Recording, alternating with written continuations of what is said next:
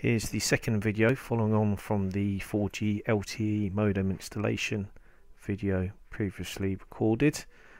Just powered the unit up. Now I'm checking the network service, so we can see there EE no service. This is because I'm in my office and I'm not really getting good reception inside the building. Thinking back, I used to have an EE SIM or EE phone contract, should I say, with previous employment, and I often had to take calls outside the office because they would drop. So just checking on the actual Sierra application here. I can see that it's recognised the network, which is either orange or TT for EE, and there is actually one little red dash. It's really hard to see on the screen there, but it does have very weak signal.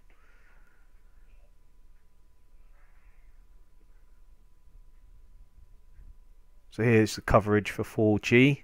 X marks my location, and this is 3G.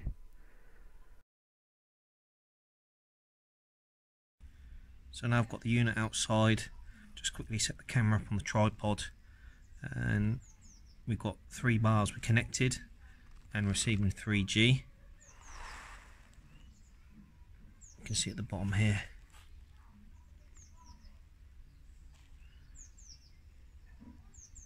HSPA at the moment. So that is for the unit directly on the floor. So where did we install the antennas? There's one down here, and then big silly one at the top here.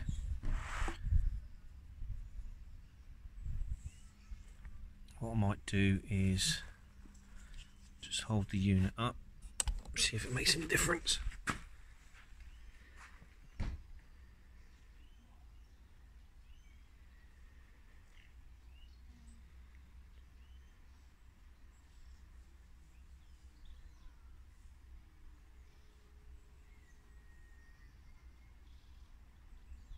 So, flick to 4G.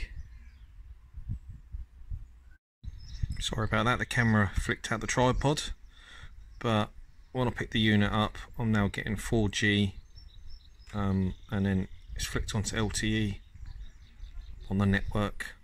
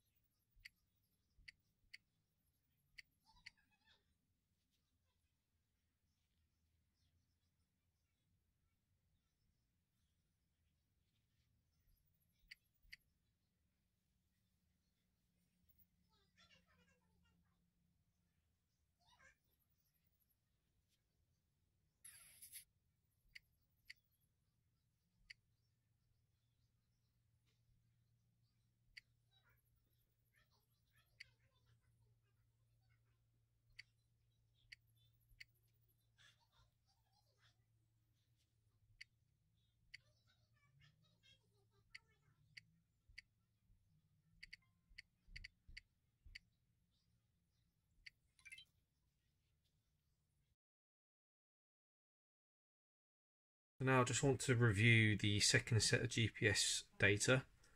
So this is the raw data. Point numbering started from 200. So that's 200 there.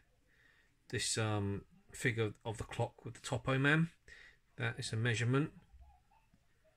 So as we go down, this one's just a correction from the VRS. So we've got 200 to 202, 203 to 209.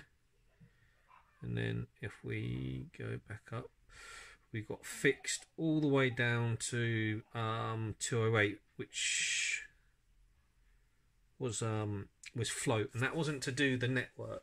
I was actually stood for the 10 minutes watching this, and it was to do with the GPS data. So yeah, my back garden, again, it's not ideal for GPS data. I'm quite close to the building and there's trees, so it's what I'd normally expect if I was testing some Topcon equipment. So a Topcon field controller with a Topcon Hyper SR, you know, I'd expect this, to be honest here. Let's have a look at the time date stamp. Already looking good. So the date's corrected, time's corrected, and then if we ignore this one, we got a measurement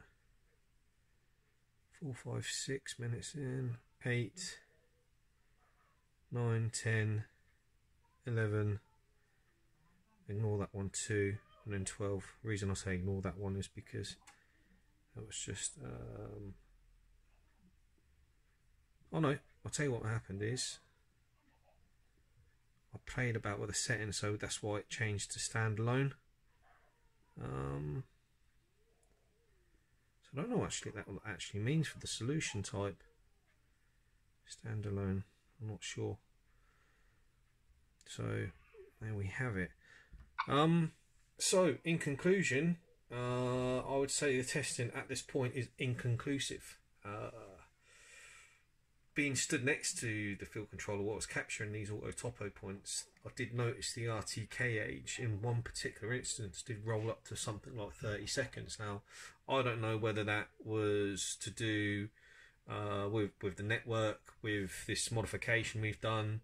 I couldn't really tell. When I say to do with the network, I don't know if there was an issue with the correction service at that point, or whether the cellular connection here was too weak. I mean, I did have it laid on the trampoline edge, flat, and it wasn't vertical. So yeah, I don't know whether that would have made a difference. I mean, ideally, the best way to test it would be to have it side by side with another Hyper SR GPS antenna and a Topcon field controller, and just seeing how they perform.